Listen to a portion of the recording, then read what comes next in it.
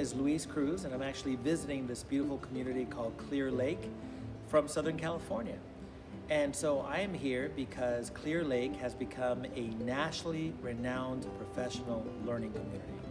And so I'm here as a former principal myself, now a consultant and author, to congratulate Clear Lake for what they've done, because this means that Clear Lake has made a commitment to not just offering kids an opportunity to learn, but ensuring that all of their students learn at very high levels. Now, in the professional learning community world, we define high levels of learning as grade level or higher at the end of every year.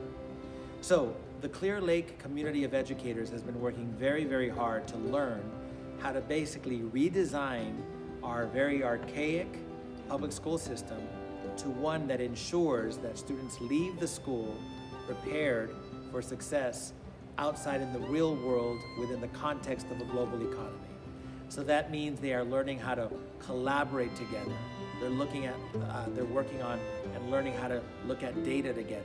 They're deciding how to intervene so that kids walk out of our schools at grade level or higher, and this is a very big deal, because not many schools are deemed nationally renowned professional learning communities, but here in Clear Lake, they've clearly done that.